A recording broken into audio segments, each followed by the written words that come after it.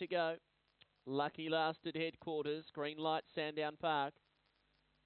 About to go. Away in the last, and Palisades Park flew out of 4, crashed across to the rail, but goes through to lead. Going out fast, Bumps Nugget, and right from the outside, Tommy Time. So Tommy Time let down, crossed over to lead Palisades Park. Bumps Nugget into a close third.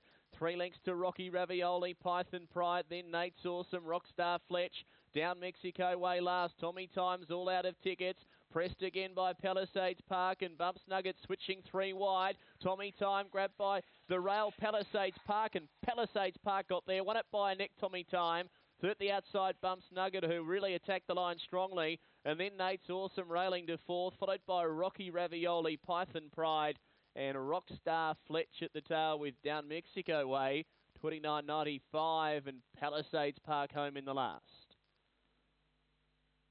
She's a very hard railing type, and despite being clearly headed going out of the straight, was responsive into the home running. And when Tommy Time was all out of tickets turning, Palisades Park was stalking and was able to punch up on the rail and drive home to win at number 4.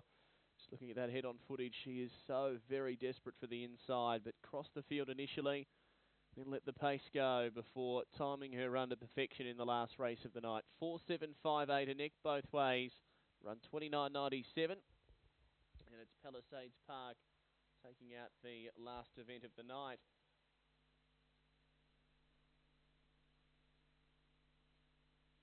So the totes are up now.